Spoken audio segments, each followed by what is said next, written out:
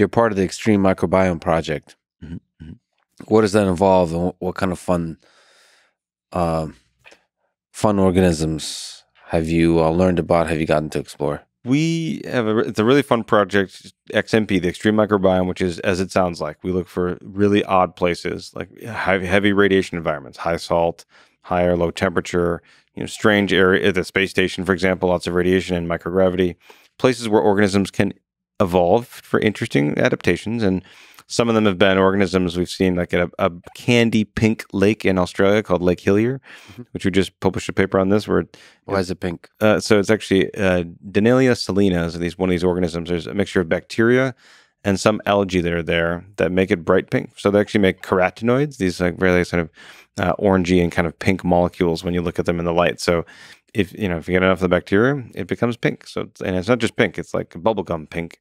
The lake. And so we that's just it's a halophile, meaning that it grows in 30% salt. And if you go below 10-15% salt, it doesn't even grow. It actually kills it. Whereas, wow. Yeah, there it is, Lake Hillier. Is it toxic to humans or no? So when you walk in the pink lake, actually it's so hypertonic, meaning it's so salty, you can feel it lysing and killing your cells on your foot. So it actually hurts to walk in because it's so salty. But it won't kill you. Listen, you have to suffer for art. That's right. Great art requires suffering. I mean, so it is a beautiful lake. You have to get permits to go sample there, but we actually just got an email last week. There's pilots who fly over this in Australia because they love the color. Yeah. So he emailed us, one of the pilots, and he said, "Hey guys, I saw you publish this paper. It's not as pink as it used to be," because he loves flying over it, and it was like a little bit less pink because they had a bunch of rain in the past few weeks. So it was just a little bit diluted. So we reassured him it'll get more pink as they grow again. But basically, it's a beautiful pink lake, and so that is gorgeous.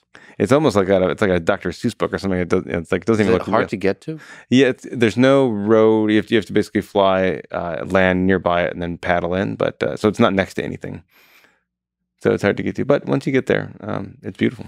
If anyone knows how to get there, let me know. I want to go there.